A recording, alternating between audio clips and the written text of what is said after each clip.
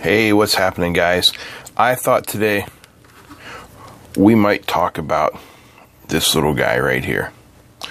This chip, this strange looking chip, is the TDA2030, which is a Class A/B amplifier chip. Now, if you think back to the times we've talked about amplifiers, a Class A amplifier, which is the most linear but the least efficient, operates for the entire sine wave cycle from 0 to 360 degrees. A Class B amplifier operates on only half the signal, either from 0 to 180 or 181 to 360. It's more efficient, but it is hardly linear and not very useful in audio because it's going to produce some distortions. But if you take the Class A and the Class B and you kind of put them together, you get a Class A/B amplifier, which is also known as a push-pull amplifier. And its characteristic is it is almost as linear as a Class A amplifier because it operates for more than 180 degrees but less than 360. So instead of being on all the time, getting hot and wasting power, it's off for a small part of the cycle. And that works out pretty well. Now, what we were talking about is this little guy here. This is the TDA2030, and it's from st.com. Now, it has a wide voltage supply up to 36 volts, but you don't have to go that high. It will operate as low as 6 volts, but 12 volts is a good place to start. Single or split supply. That means if you think of this somewhat as an op-amp, you can operate it as an op-amp with a plus VS and a minus VS. But it's not necessary. You can operate it with a single supply as well. It has short circuit protection and a thermal out or a thermal shutdown. And you see, typically it provides 14 outputs of power. Now that, of course, depends on your input voltage, the impedance of the speaker, and those sorts of things. But this is a really, this, by the way, this package with the 5 leads is called the pentawatt package. Just thought I'd throw that in there. So, a couple more things to talk about with this amplifier. Here are some of its electrical characteristics. So, supply voltage of plus or minus 18 or 36 volts. Input voltage, blah, blah, blah. So here we go. Come down here and we talk about our supply voltage. Minimum 6. We build something, we build it with probably 12 volts. And its quiescent current drain is 40 milliamps.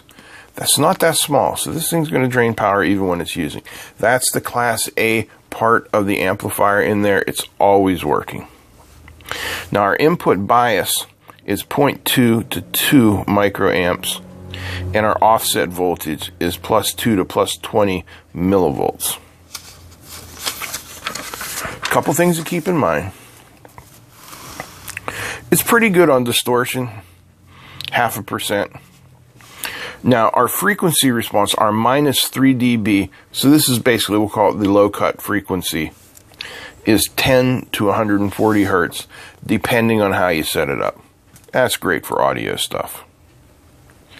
Drain current, 900, 500, let's split the difference, call it 600 milliamps. Okay, so what I've done here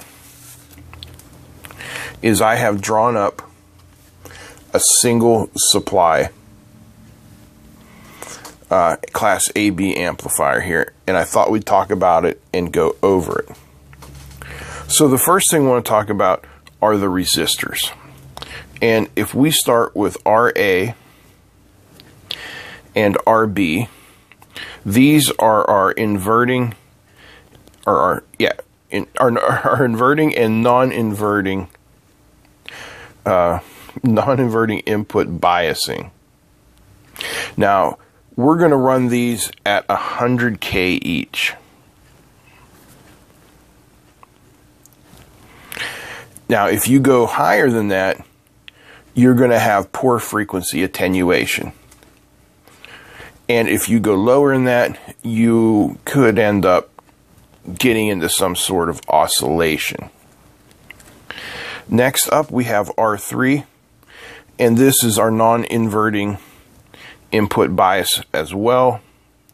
So it's also going to be 100K. Now, R4, this one over here, is for frequency stability, and it is just going to be 1 ohm. So the reason that we want to have that is just to keep everything stable.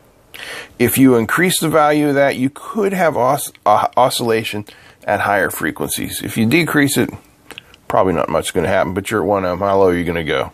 Right? Okay, next up we have R1, which is this guy right here. And R2, where is R2? R2, where are you? Oh, sorry, we didn't use R2. That's for the double supply. So R1 is our closed loop gain setting. And the value we're going to put here is 150K. If you increase it, you get an increase in gain. If you decrease it, you get a decrease in gain. So, you can see it's pretty easy.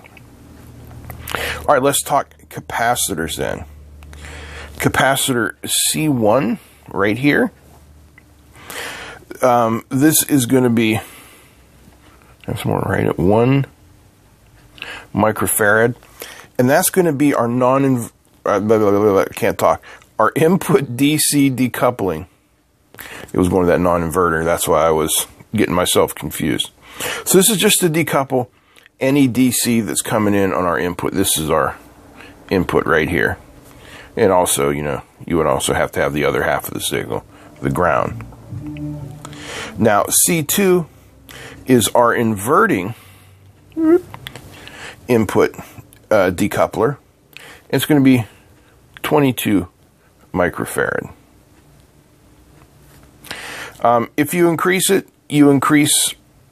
Oh, I'm sorry. If you decrease it, you increase the low frequency cutoff. So, you can play around with those values a little bit. C3 and C5, this is a 0.1. Put the point on the right side there, Paul. 0.1 and 100 microfarad. Now, you've seen those numbers a lot of times. You know exactly what they mean. Those are our supply voltage bypasses. Then we come down here to C7, which is 0.22 microfarad. And C7 is used for frequency stability. It's just keeping our frequency stable. You change it, you could end up with oscillation. And C8, this guy right here, is our upper frequency cutoff. And it's going to be 2200 microfarad, probably. Could go up to 3300. If you increase it, you decrease your bandwidth. If you decrease it, you increase your bandwidth. So, and let's not forget our diodes. Diode 1 and diode 2, they can be pretty much anything. So we're just like a 1N 4001.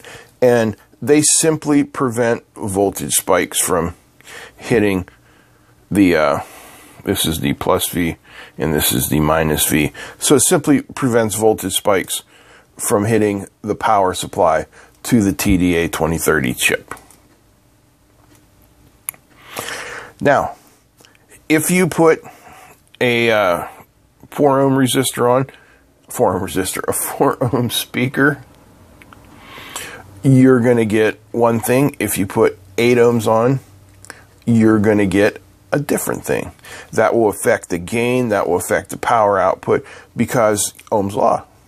You change the resistance, in this case impedance, then it affects both your voltage and your current as well.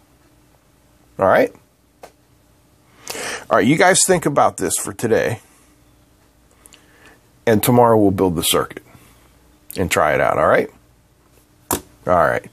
Hope you guys enjoyed. If you did, give me a thumbs up. Feel free to comment and share, and don't forget to subscribe. Big thanks to all my patrons, especially Dave. Big thanks to all you for watching. That's it. I'm out. Peace.